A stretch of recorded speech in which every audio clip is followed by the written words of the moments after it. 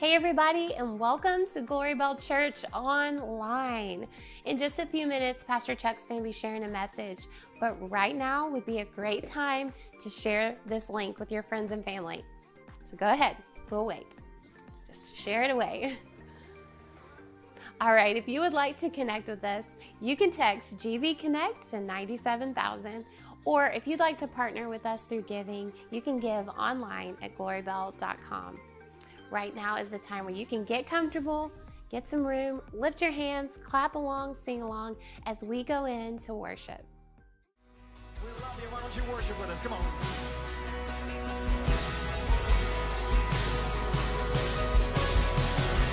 All right, sing it out. So people come together, strangers, neighbors. Blood is one. Children of generation, of every nation, of kingdom come. Don't let your heart be troubled.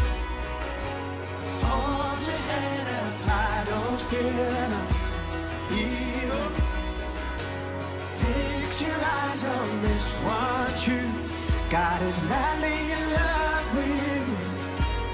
So take courage, hold on, be strong. Remember where help comes from. Oh,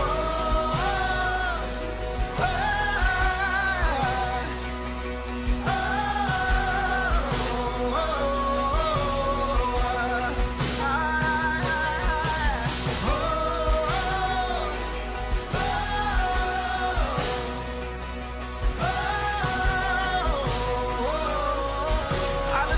Jesus, our redemption.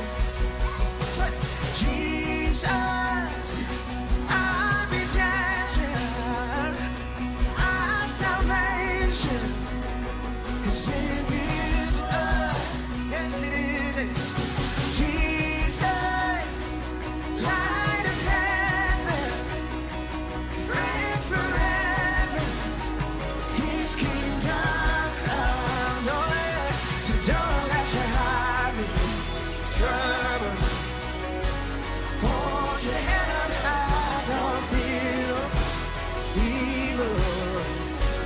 Fix your eyes on this one truth. God is madly in love with you. So take courage, hold on, be strong. Remember where help comes from.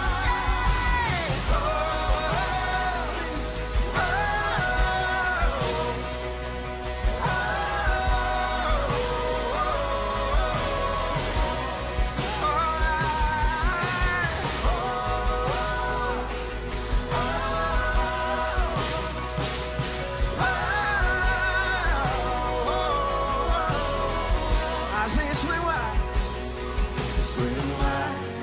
all you heavens. Let the praise go up as the walls come down. All creation, everything with breath, repeat that sound. All His children, clean hands, pure hearts, good grace, good God. His name is Jesus. I can turn to sing it. Swing wide. So swing wide, all you heavens. Let the praise go up as the walls come down. All creation, everything with breath, repeat the sound. All His children, clean hands, pure hearts, good grace, good God. His name is Jesus. Jesus, tell me. Oh, oh, oh, oh, oh, oh, oh, yeah.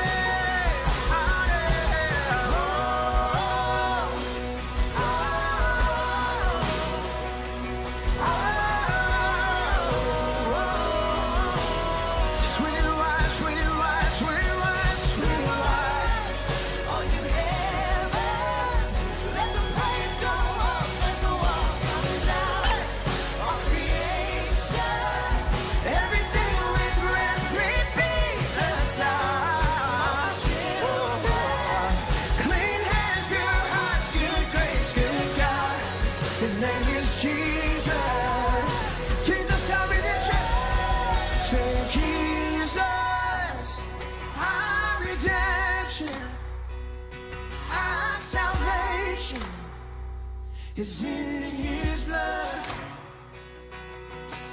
Jesus, light of heaven, friend forever, his kingdom come.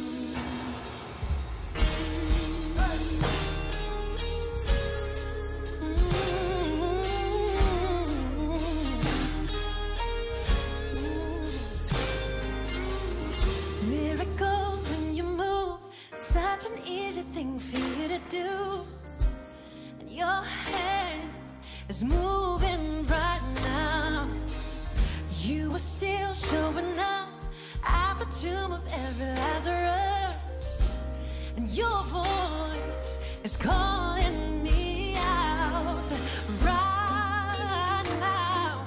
I know you're able, and my God will come through again. You can do all things. You can do all things but fail. 'Cause you've never lost a battle. No, you've never lost a battle. And I know you never will. Everything's possible by the power of the Holy Ghost. A new wind is blowing right now, breaking my heart of stone, taking over like it's Jericho. And my walls are all crashing down.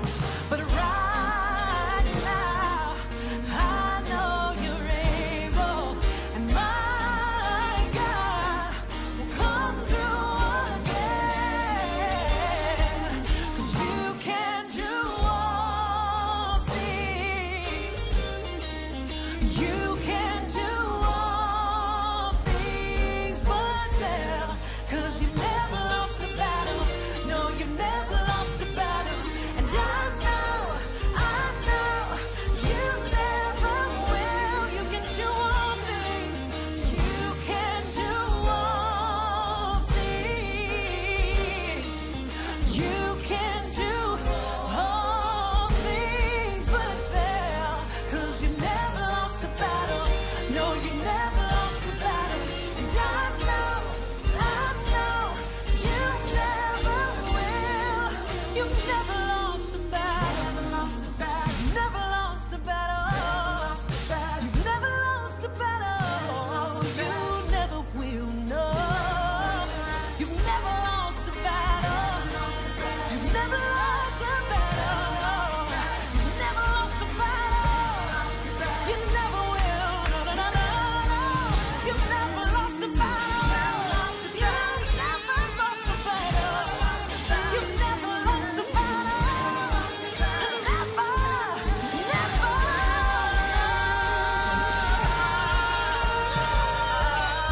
You can do You can do all things. You can do all things but fail. 'Cause you never lost a battle. No, you never lost a battle. And I know you never will. No, no, no. You can do all things, Jesus. You can do all things but fail. 'Cause you never lost a battle. No, you never lost a battle. And I know you never will. I know you never will. I know you never will. 'Cause you can do all things. You can do all things but fail. 'Cause you've never lost a battle. No, you've never lost a battle. And I know you never will. Jesus, you never will. God is so good. God is so good. God is so good. He's so good to me.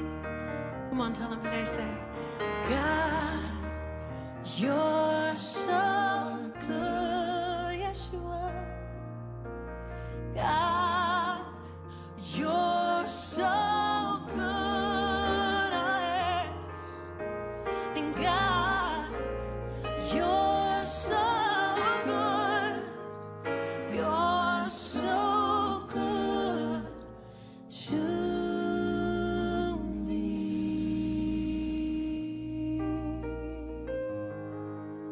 Yes, you are. Perfect in every way. Faithful in every way, and you never change, never fail. No.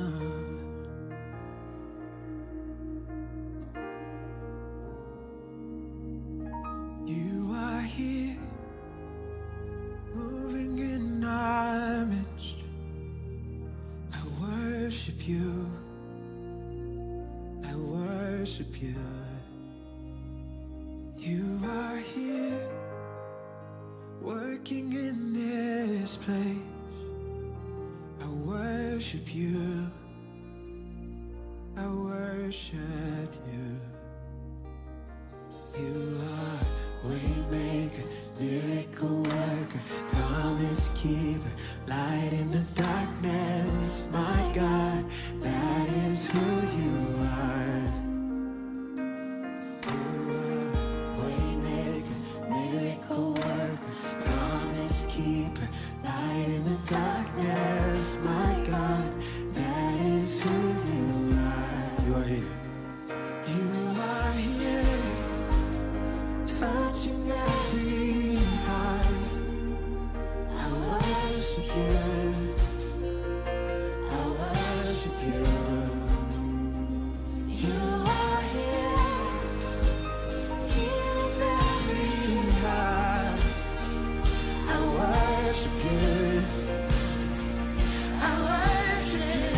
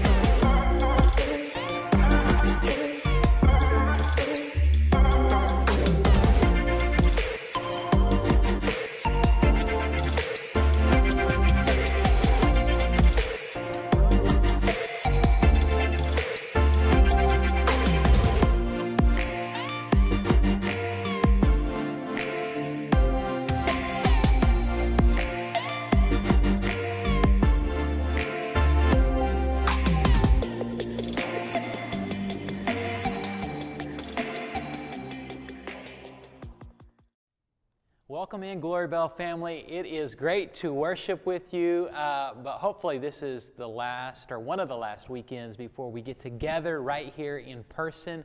Hey, I'm really excited because on June 7th, mark your calendars, we are opening up the doors to have church in person right here, 218 North 6th Street. It's going to be a great, great time. So all the Glory Bell family, thanks for tuning in. If you are visiting online for the very first time, or maybe it's your second time, you're just checking us out, hey, welcome in. We're all about introducing people to Jesus because we want to make heaven crowded.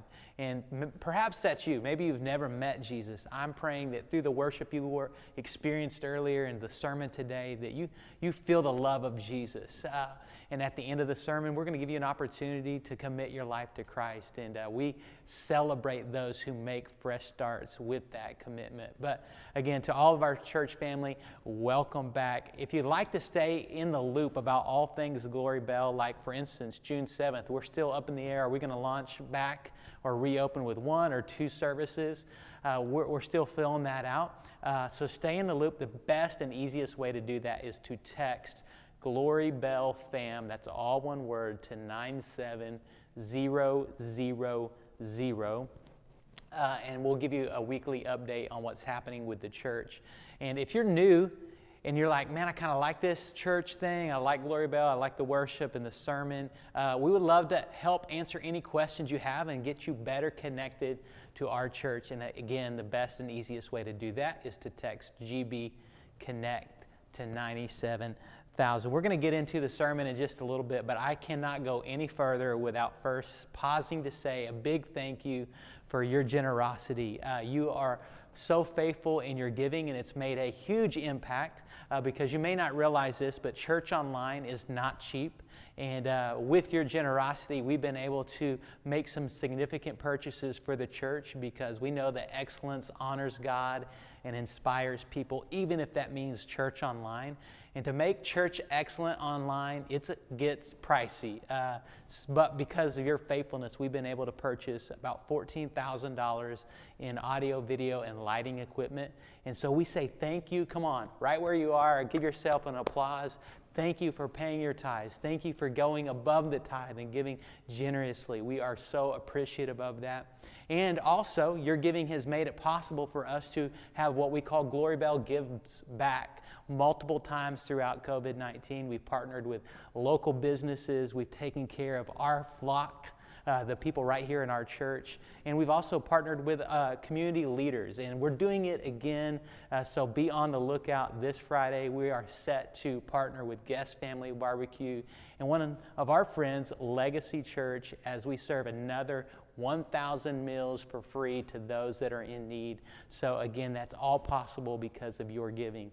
So thank you, thank you, thank you. If you would like to give and be a part of what we're doing, you haven't already, the best way to do that is to go online and visit glorybell.com/giving. But now it's time to jump into the sermon, and I want to start with a word of prayer for you as you're watching today. Heavenly Father, I thank you for an opportunity to come together and to worship the risen Savior, the one who gives us hope, the one that cares about the smallest of details and the greatest of needs in our life, and that is you, our Lord and Savior, Jesus. I thank you for an opportunity to use technology to spread the gospel, to share the greatest news this world has ever known. I pray for those watching today that need the inspiration, those that need information and revelation, that it would come to them in clear, profound ways. I pray that the words that I share today would come across with authenticity, Lord, that they would come across most of all with anointing, and that those watching would engage and leave this experience better. In Jesus' name, everybody says a good amen right where you are. Come on, I can hear you. I can hear you virtually. Hey, one of the things we like to do before we jump into the sermon is say our Glory Bell declaration. I'm going to say it. It'll be there on the screen. Say it with me out loud. Gather the family around. I'm here on purpose because I have a purpose. My mind is open and my heart is ready to receive because God is not finished with me yet. My best days are right in front of me, and I have victory in my life because Jesus lives in me. Man, I'm fired up about that. I love the way to start the day is through positive speaking, because we know that in our words is the power to speak life or death. So say that declaration often and declare it until you begin to believe it, because your best days are right in front of you. Now, as we open up the Word of God, I want to share with you on this subject, get ready, Stay Woke, Part 3. Stay Woke, Part 3. In light of what's happening in our nation, I can't not address what we've experienced over the last 7 days with the tragic news of Ahmaud Arbery. And I want to pause right here and just say to all of you that are watching that we at Glory Bell, we mean it when we say we're not like family, we are family. And we mean it when we say we're better together. And we mean it when we say there is one blood. And so to those that are out there still questioning why this stuff is happening, I wish I had all the answers, and I don't. But I do know the one who has the answer, and that is Jesus. Jesus proves yet again, always and forever, that His love wins. And to fight racism, to fight the social injustices that really are the root of this phrase, stay woke. The only way to really combat that is through love. And we at Glory Bell are committed to do that. As your pastor and spiritual leader in this community, I'm going to stand for truth. I'm going to stand for love. We as a church are going to combat the injustices, because we're going to be known as a church that rights the wrongs in our community. We're going to be known as a church that is a diverse church. And so every weekend when we open up our church doors, we're reminding ourselves, we're reminding our community that we are better together, that we are better when diversity comes together, and we are strengthened. And I just want to say to all of you, we love every single one of you.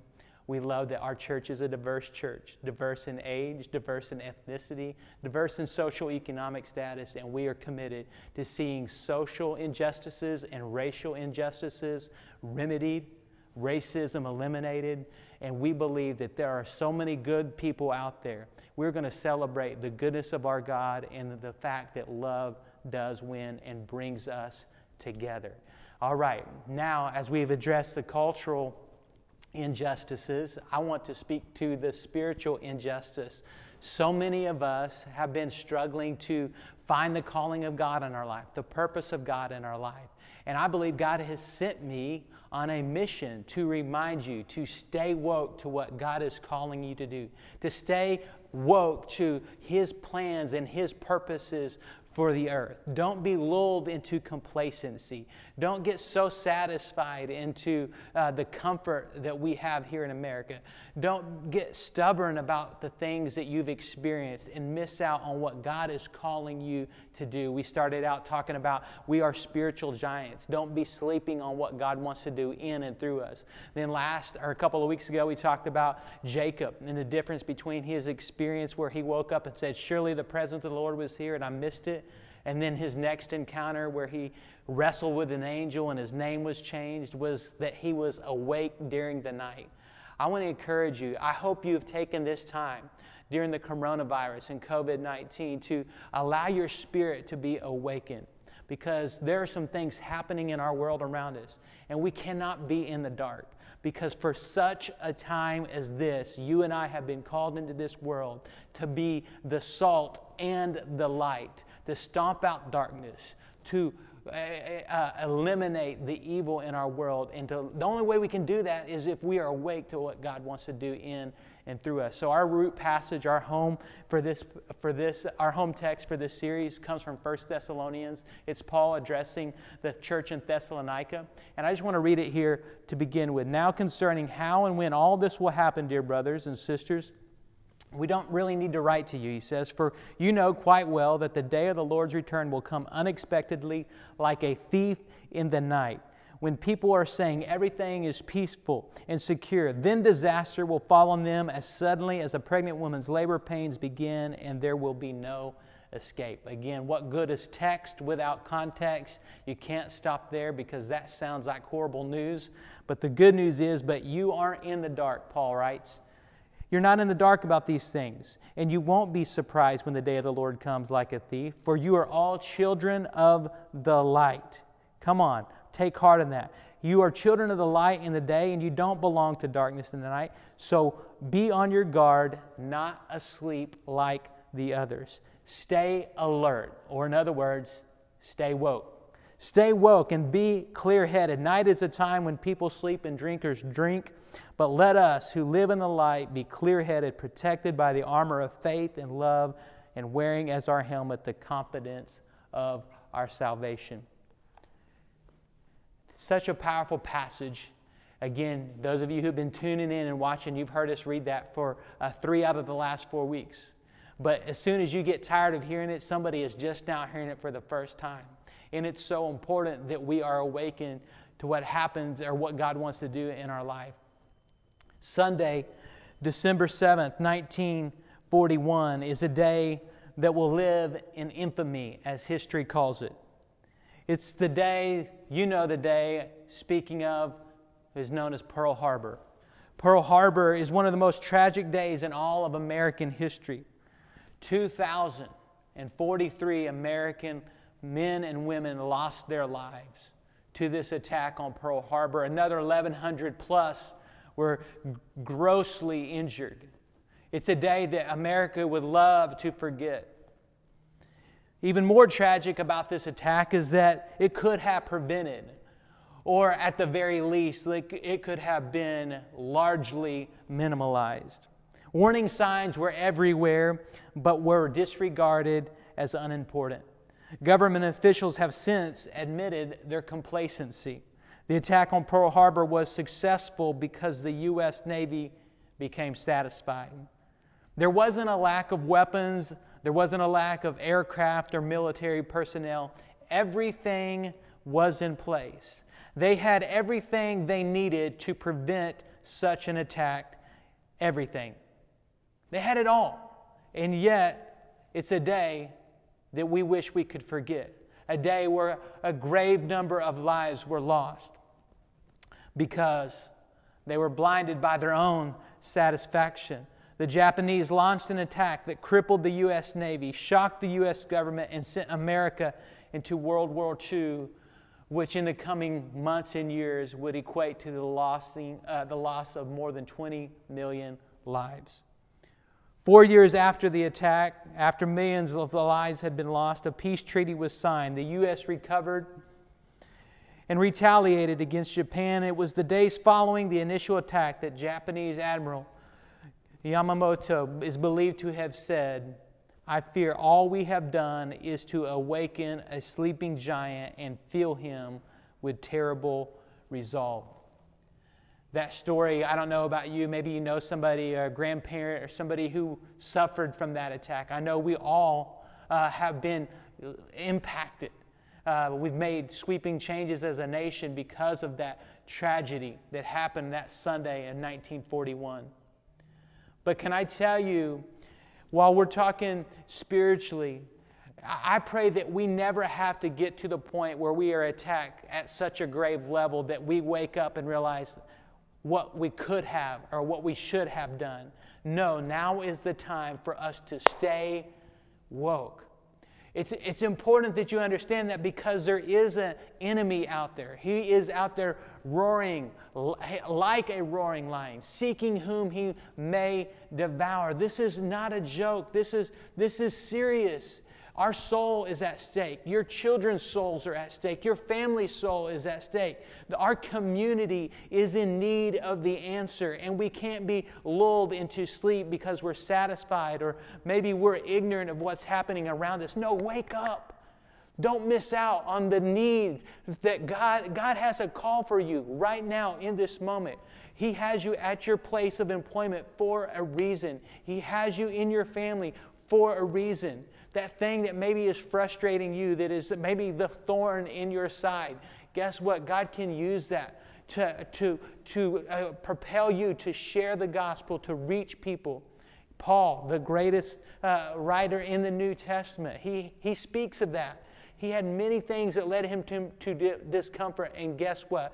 Many people found Jesus because he was willing to stay woke and live with the suffering and the things that he had to fight with week in and week out.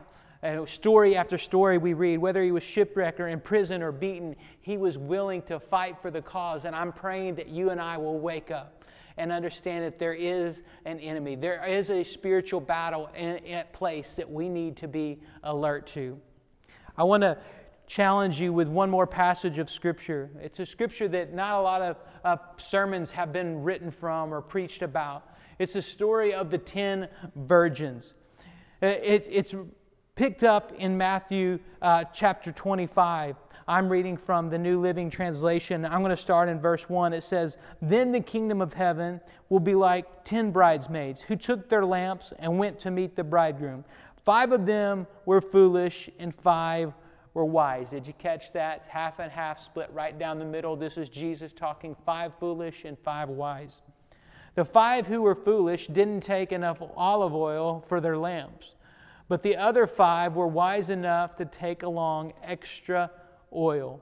When the bridegroom was delayed, they all became drowsy and fell asleep. At midnight, they were roused by the shout, "Look, the bridegroom is coming. Come out and meet him." All the bridesmaids got up and prepared their lamps. The 5 foolish ones asked the others, "Please give us some of your oil, because our lamps are going out." But the others replied, "We don't have enough for all of us. Go to a shop and buy some for yourselves." Verse 10, "But while they were gone to buy oil, the bridegroom came. Then those who were ready went in with him to the marriage feast, and the door was locked. Later, when the 5 other bridesmaids returned, they stood outside calling, 'Lord, Lord, open the door for us.' But he called back, 'Believe me, I don't know you. So you too must keep watch, for you do not know the day or the hour of my return." Hey, church family, those of you watching, this is serious business. It's important that we are awakened to what God is wanting to do and His return on the earth. I've said it the last few weeks. Are we saying that the Lord's return is this date and it's coming soon? No, but I am telling you we're one day closer. And while we don't know the day or the hour, I do know that we're one day closer. And you can look around and see the season. While we don't know the day, we can look around and see that the Scripture is being fulfilled right before our very eyes. We can't have the wool pulled over our eyes. You've heard that phrase before. No, we must be alert to what is happening around us. I want to give you 4 reasons why the 5 virgins missed out. Number 1, if you're taking notes, again, note takers are history makers. The number 1 reason why I believe the 5 virgins missed out, well, is their lack of preparation. When I think of preparation, I think of practice. When I think of practice, I can't help but think about sports. And this is the thing. Practice makes perfect. I've always heard that. But the truth is, perfect practice makes perfect. Because you can practice all the wrong things and not be ready for game day. Emmitt Smith said it like this: all men are created, just some practice more in the preseason and in the off season. Hey, it's really important that you understand the grind that you're in right now. The grind that you're in right now. It's practice for the return of the Lord. And it's important. We're all created equal, but will you put in the practice, the preparation that it takes? Because not only does it impact you, but it impacts those around you. There's a great series out right now, especially if you're a basketball fan, especially if you're a Chicago Bulls, Michael Jordan fan. Come on, he is the GOAT. For those of you who need to be educated, that is not an animal I'm referring to. That is the greatest of all time, okay? Michael Jordan, The Last Dance. And in just the latest episode, it shows that Michael Jordan, as the greatest of all time, man, he never slacked off, even in practice. Man, he hustled. He put in the effort and the work. Yeah, he was the best in the league. He was the best on the team, and he pushed others. He brought others along with him, but it started in the practice, in the rehearsal, because this is the deal. Game day is easy if you practice hard. And I want to tell you, when you put in the effort, when you put in the preparation, what does that look like? Well, when you put in, just like in a relationship with your wife or your husband or your girlfriend, your boyfriend, the dating is easy if you put in the sacrifice, if you put in the commitment, if you put in the effort to make them first and a priority. Then the loving part comes easy and natural. The same is the case in your relationship with Jesus. Man, if you get into God's Word, if you live an honorable life, if you put Him first, if you're paying your tithes, if you're serving at the church, you're joining the dream team, if you make those sacrifices and those commitments, then the loving side of who Jesus is, I believe, comes a lot easier. The second reason why I believe the virgins missed out, the 5 foolish, was number 2, they were not willing to pay the price. Not willing to pay the price. You see, oil is pricey. Oil is pricey. I want to tell you, living for God is one of the most joyous things that you could ever experience. And your salvation is free, but walking out your salvation will cost you something. Are you willing to pay the price? Are you willing to cut ties with some people, some weights, the sin that so easily besets us, as Scripture calls it? Because there are some things that you have now that you can't take with you there. And you may have to cut those out of your life. It will cost you something. Oil is pricey. The third reason why these virgins failed to make it is they failed to make it personal. You saw it in the Scripture. They said to the 5 wise bridesmaids, hey, can we have some of your oil? Let us borrow some of yours. Now let me make this a little bit humorous for a moment. You may have to go back to your young adult days. I can remember Ashley and I being young adults and then young marrieds when we were hanging out with all of our friends. Come on, college-age students, you can relate to this. You know what I'm talking about. You go out with your friends to a restaurant. Maybe you're going to, back in the day, it was Chili's. Now, I wouldn't be caught dead in Chili's. No, I'm just kidding. Back in the day, Chili's was the jam. And we would go all the time after church with our friends, hanging out. And we always had this one guy. Whether he didn't have the money or he didn't want to spend his own money, my man showed up. He would get water. He would munch on everybody else's chips and salsa. Come on, you know what I'm talking about. Yes, that guy. And then he wouldn't even order an entree. Y'all, my man was so cheap. He did not order his own entree. He would eat a full course meal based on everybody else's leftovers. Hey, I want to tell you, when it comes to your relationship with Jesus, it doesn't work like that. It's got to become personal. Is He your Lord and Savior? You got to make it personal. You can't make it to heaven living off somebody else's salvation experience. I want you to know that our Lord desires to have a personal relationship with you. A personal relationship with you. You can't make it on the experience of others. I look in the Old Testament. Saul, the first king, he goes to the prophet and he says, go seek the Lord. Go seek your Lord on my behalf. Well, that was part of the prophet's job, but here's the difference between Saul and David. David said, "O Lord, my God." I think it's really important that you get those personal pronouns right. Is Jesus personal in your life? Is He your Lord and your Savior? It's so important. The fourth reason I believe the 5 foolish virgins missed out is they had poor focus. We've talked about this over the last few months here at Glory Bell, but perspective is so critical because your perspective determines your reality. And it's the difference between the 2 spies who saw the land is we can take it, we can conquer, and the 10 who said, no, we look like grasshoppers in their eyes. It's important that you have the right perspective and that your focus is on the main thing. You've heard that before, right? Keep the main thing the main thing. You probably heard that phrase too, like, let's begin with the end in mind. Well, here's the truth. How many of us have really approached our relationship with Jesus with the end in mind? If we're really honest with ourselves, very few of us got up this morning and said, this could be the day. This could be the day that the Lord returns. This could be the day that I could be called in to an eternal relationship with Jesus. No, because we lose focus. We let second things become first things. We let things that are not in the right priorities take priority and precedent in our life.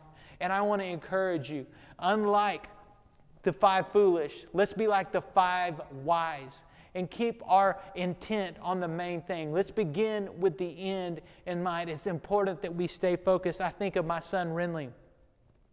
You know, he's 7 years old. I talk about him almost every sermon. But the truth is he gives me so many sermon illustrations.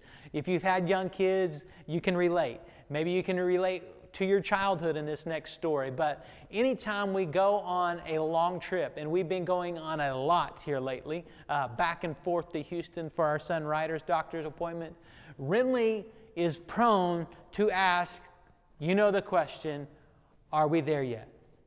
And it doesn't matter how many times we tell him, no, we're not there yet. It's going to be another 2 hours. We still have 45 more minutes. No, we're not. He is going to ask until I threaten to punish him, because he is concerned about the end destination. And as we bring it home to a close today, I want to remind you, one of the best ways to stay woke is, remember, this world is not our home, but heaven is our home. And we cannot afford to be complacent because of all the things that we have in this life, whether that's pain or it's sorrow or it's joy or blessings. Guess what? We are called to an eternal relationship with Jesus. I've heard it said before, a lot of people can't wait to get to heaven to spend time with Jesus. They just don't want to spend any time with Him here on earth. Guess what? We got to realign our focus. Let's not be like the 5 foolish, but let's be like the 5 wise bridesmaid, and have our attention focused on what is most important. As we come to a close today, I want to encourage you in the last few verses of the first text I read, 1 Thessalonians. It ends with something powerful. We've been reading it, but I haven't read it yet today. Let me remind you what it says. For God chose to save us through our Lord Jesus Christ, not to pour out His anger on us. Christ died for us. Whether we are dead or alive, when He returns, we can live with Him forever. So encourage each other and build each other up, just as you are already doing. I hope you hear this sermon today and that you're not discouraged. I hope you're inspired. I hope you're informed. But I hope you understand the importance of being awoke or awakened to all that God wants to do in your life. Now is not the time to sleep on God's call for your life or the purpose that He has. He has a purpose for you in this earth. He has a plan for what He wants to do right now. And let's not miss out on that. If you are watching today and you've never put your faith in Jesus, this is a perfect opportunity. We want to give you an opportunity to make a fresh start. I just read to you in those 2 verses that Jesus died so that we could have eternal salvation with our Father. That's the best news that we could ever long for, and I hope you find encouragement in that. Romans 10:9 says that if we will confess with our mouth and we believe in our heart, that we will have salvation. So let's make that commitment today. Will you pray together with me, all of you, right where you are? Heavenly Father, we thank You for Your Son, Jesus. We thank You that He died so that we wouldn't have to. We rejoice in this salvation, and we know that He is returning soon, one day for us. Lord, we understand that the oil is pricey. We understand that the calling that You have for us is to make it personal, and that there's got to be an element of preparation. So, Lord, we prepare our hearts for those of us right now that may be praying who've never committed our lives to You, have never done it, maybe the first time or first time in a long time. We're making that fresh start commitment. I thank You, Lord, that You are giving us a fresh start. You're just wiping the slate clean, and You're embracing us. We thank You for a second chance. Lord, we thank You for the promise of salvation in eternity with You. We receive that. We ask You to forgive us of our sins and make us more like You. In Christ's name we pray, and everyone said amen. Amen and amen. Finally, as we leave today, let me pray a blessing upon all of you. Thank you again for tuning in. I'm delighted to speak with you virtually, but I can't wait to be back in the room again. Be on the lookout. June 7th is coming. It's going to be awesome. Until then, I pray that the Lord would bless you and that He would keep you, that His face would shine down upon you, and our God would give you His peace. I believe that for you. In Jesus' name, we love you and we're praying for you. If you need anything from us, be sure to direct message us or comment below. Until next time, God bless.